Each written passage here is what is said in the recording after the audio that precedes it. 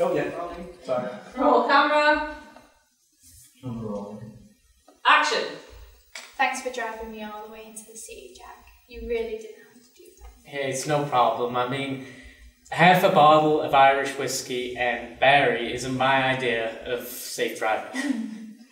So apart from cooked cabbage and corned beef on your wife's birthday, what does a high school basketball coach do in his spare time? You know, play golf, fish, drink lots of beer.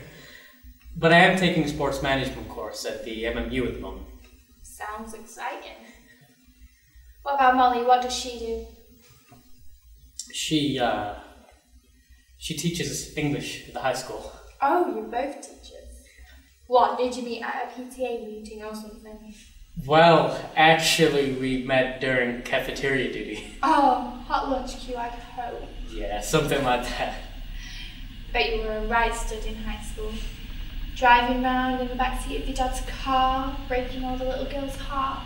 Well, I was a one-woman kind of guy, really. My ex-husband said that too. And he wasn't. Oh, he was. I'm just not a one-man kind of woman.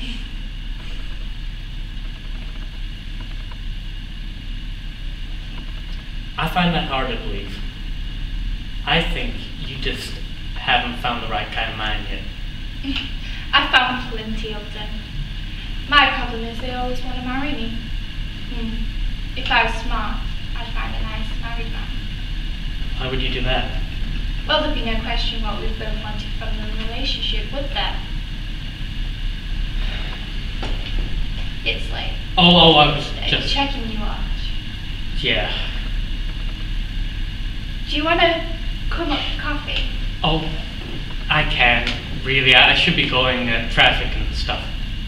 Some other time? Yeah, some other time. Okay, some other time.